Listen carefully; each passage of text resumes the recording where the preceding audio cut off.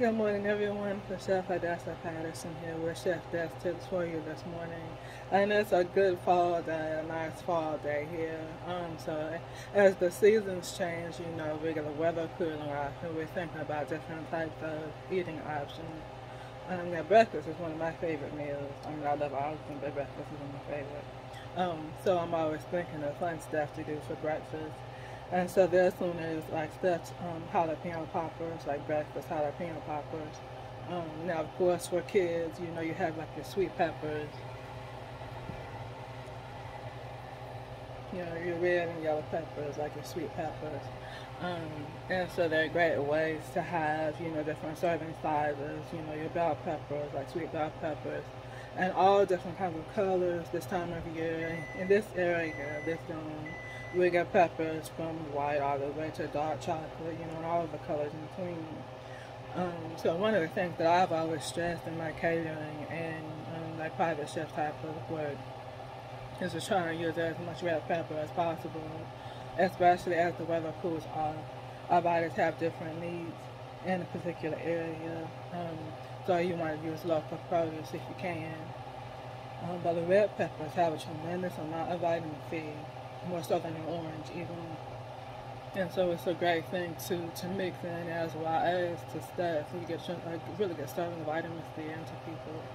And so that helps with their health in a way that's not too obvious, right? So, we're serving healthy food, but no, we're serving good food that's nourishing for your body.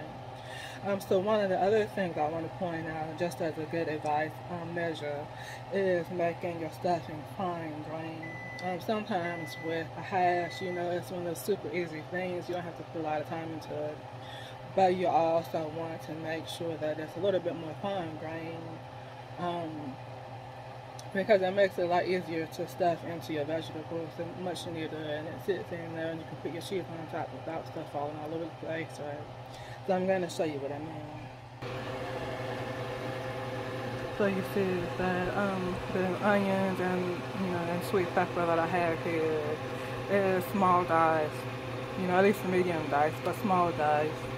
And the sausage I broke up small. You start breaking up your ground meat early before it starts cooking through, and that way it gets much smaller. It's much easier to manage and to manipulate. And then of course the scrambled eggs, same process. When it comes to protein, you start early in the cooking process.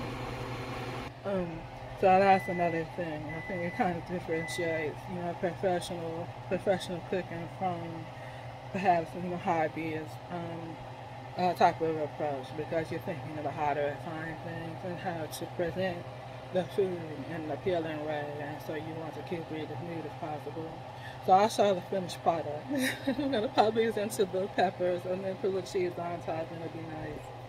Have a good morning.